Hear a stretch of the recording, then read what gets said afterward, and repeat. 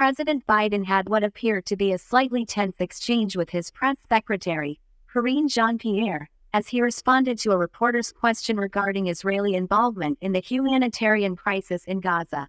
As reported by Conservative Brief on Thursday, October 19, 2023, the incident occurred as the world watched the escalating conflict between Israel and Hamas.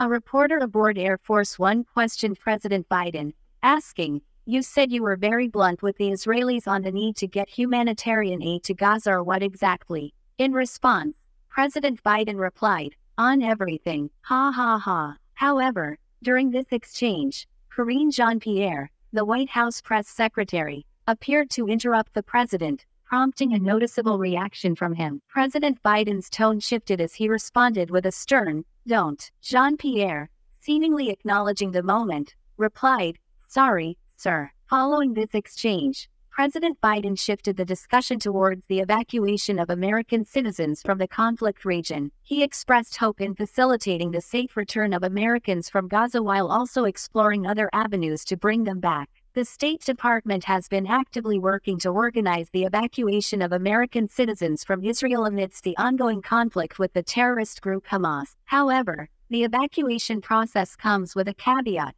American citizens will be required to pay for their flights, raising questions and concerns. This approach has triggered criticism from some political figures. Georgia Republican Rep. Marjorie Taylor Greene, in an interview on the John Solomon Reports podcast, pointed out similarities to the situation in Afghanistan when American citizens were left stranded as the U.S. military withdrew. She raised concerns about Americans stranded in Israel and cited reports of Americans being murdered by Hamas, further emphasizing the need for a robust and effective evacuation strategy. The State Department, on the other hand, has defended the decision to charge for the chartered evacuation flight. According to a spokesperson, the department's top priority is ensuring the safety and security of U.S. citizens overseas. They emphasize their ongoing communication with citizens in need and outlined the process for evacuation, including loans for departure assistance and reimbursement of expenses as required by U.S. law. As the humanitarian crisis in Gaza continues to unfold,